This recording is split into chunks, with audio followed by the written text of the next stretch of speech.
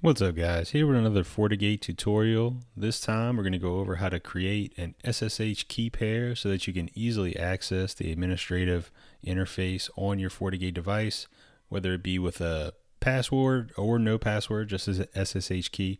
I'm going to just kind of go over how I did it, and hopefully it'll help you guys if this is something that you want to set up on your device. So to start things off, you're not going to configure anything on the Fortigate itself. You're just going to create the SSH key pair from the device that you'll be accessing the Fortigate from. So this is my computer at home. So we have to create the SSH key pair, the public and private, for my device on my device. So we're going to do to create that, and I am on a MacBook. We're going to do SSH keygen -t RSA because we want it to be, I believe the Fortigate is very compatible with the RSA keys. So we're going to do that.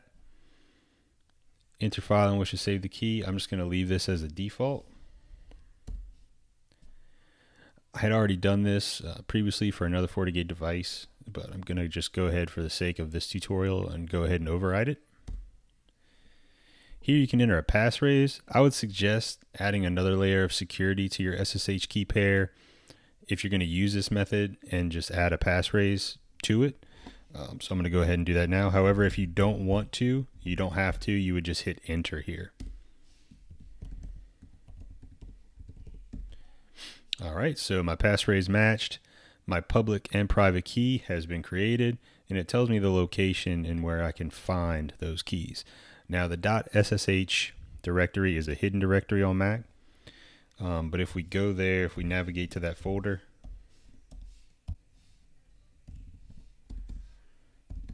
we can see that the id_rsa.pub is there. So we can actually take a look at that file if we want in a text editor. A lot of people use V. I use sudo nano.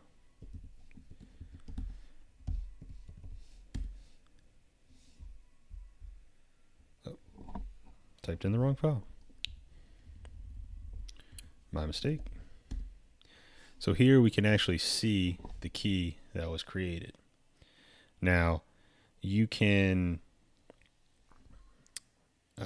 copy this in here. However, I would recommend that there's a special command that you can use to copy this directly to your clipboard. And what that command is pbcopy. So once you have this command entered in, you're going to hit enter. And what that does is that automatically copies the contents of that public key file directly to your clipboard. So now we're going to go ahead and go over to the Fortigate. Once we're in here, you want to configure the administrative user. So I'm going to go ahead and I'm going to configure it under the administrative user. That's the user that I'm configuring this on for the sake of the tutorial. However, whatever account that you're using to access the Fortigate, the one that you want to use SSH keys with, that's the account that you would configure. You would make this configuration change on. So for mine, I'm doing config system admin, and here we go. We have some admin users here, so I'm just gonna make configuration changes on the admin. And if we look at all of the settings, the one that we're going to make a change to is this public key, SSH public key. What we're going to do here is we're going to set SSH public key 1. Now this has to be, in my experience, it works best with parentheses. So I'm just going to start. Actually, what I'm going to do is I'm going to pull up a notepad document because of the PB copy. What I like to do is I like to post the contents into a notepad file. I'll add quotations, and then I'll recopy it to my clipboard.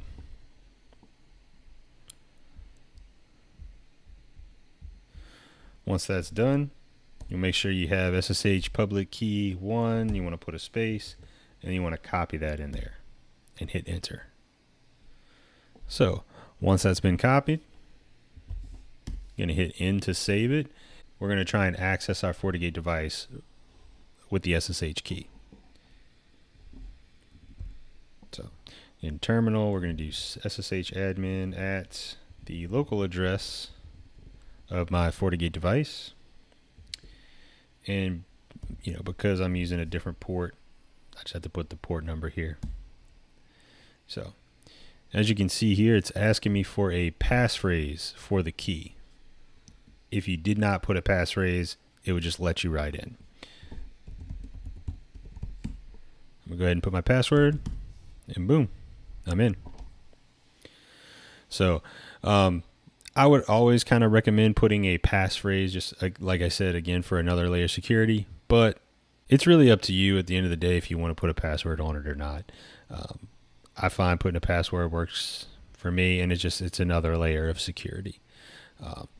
Thumbs up if you guys like the tutorial. If you want to see more tutorials like this, please leave a comment and subscribe.